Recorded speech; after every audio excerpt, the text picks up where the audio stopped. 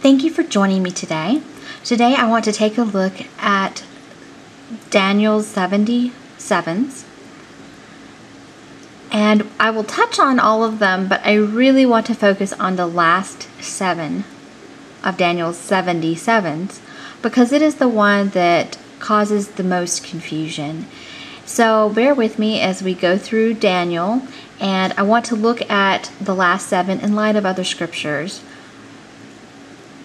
So we will begin with Daniel chapter 9, verses 24 through 27. And this is Gabriel, the archangel Gabriel speaking, or the angel Gabriel, I should say, speaking to Daniel. And he says, 77s are decreed for your people and your holy city, to finish transgression, to put an end to sin, to atone for wickedness, to bring in everlasting righteousness, to seal up vision and prophecy, and to anoint the most holy. I'm going to stop there for just a moment and point out that the 77s are to seal up vision and prophecy. Has all vision and prophecy been completed and finished? No. There are so many prophecies that we see in the book, and especially in Revelation, that have not been completed. So we know that the 77s are not yet complete. There are still some years left for us. And who, again, did Gabriel say these 77s are decreed for? He says, therefore, your people and your holy city. Well, there's not really dispute on who the holy city is. The holy city is the city of Jerusalem. That is where God rules. That is his seat. It's the only place on earth that Satan really wants. He's prince of this earth, but he really wants to get a hold of Jerusalem because this is God's seat, his throne room. Now, it's also decreed for your people. But who are your people?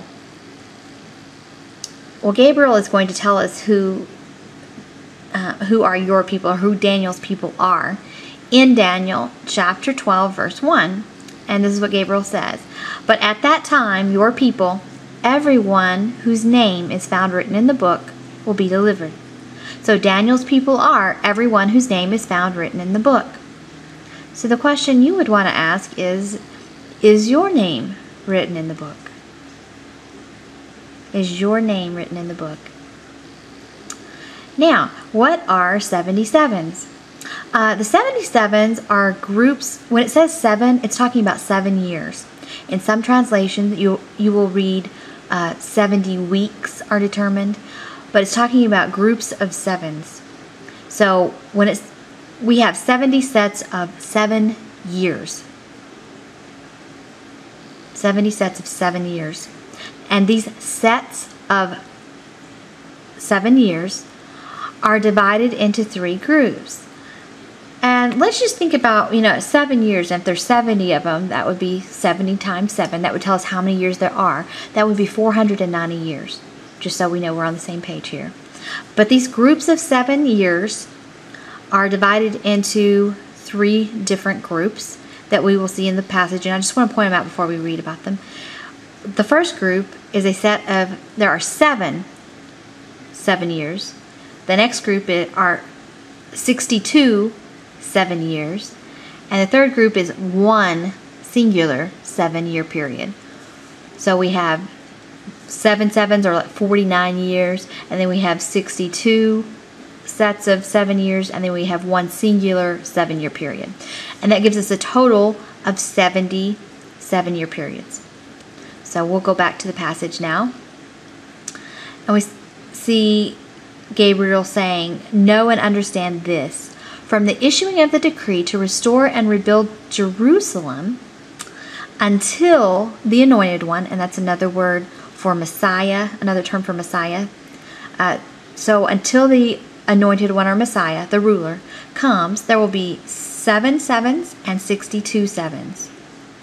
So here we see again that chronological order. We see the 7 sevens and the 62 sevens for a total of 69 sevens. And we're told by Gabriel that lump of time of 69 sevens began when the decree to rebuild Jerusalem is given. Not to rebuild the temple, but to rebuild Jerusalem itself. And those groups are going to end. Well, we see they end with the anointed one coming. At this point, that's what we see. Daniel was in captivity in Babylon at the time this vision or this prophecy was given to him. We see later that Nehemiah, the king's cupbearer, did get an official edict to rebuild Jerusalem, and were given the date that Jerusalem was to be rebuilt. And if we start counting for 69 times 7, which I believe is 483 years. I may be off a little bit there. I am not doing the math in my head. But 69 times 7 years from the day that Jerusalem began to be built until the Messiah would come, we can pretty much, the people could have counted from that day forward and known their Messiah was going to come at that very time. And we see that Yeshua chastised the people because he said, you don't know the time of your visitation. And we, as New Testament believers, think, how in the world could they have known? Well, because he told us.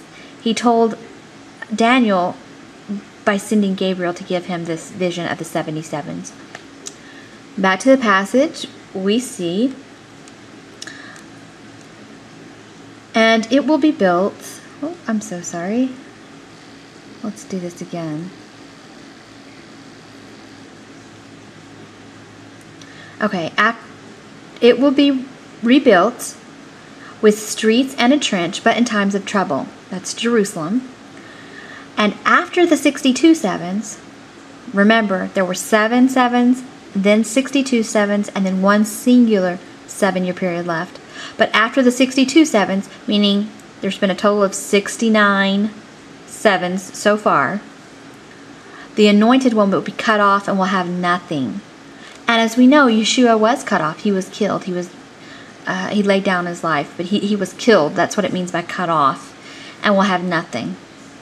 Now, this next part of the passage is what is often misunderstood or confused. And I'm going to introduce other scriptures after this passage to help clarify. So just bear with me. The people of the ruler who will come will destroy the city and the sanctuary. The end will come like a flood. War will continue until the end, and desolations have been decreed. He will confirm a covenant with many for 1 7. That would be that very last 7 that we were talking about. In the middle of the 7, he will put an end to sacrifice and offering. And on a wing of the temple, he will set up an abomination that causes desolation until the end that is decreed is poured out on him. Now, some people believe that the ruler who will come is speaking of Yeshua, but I'm going to show why that is impossible in light of other scriptures.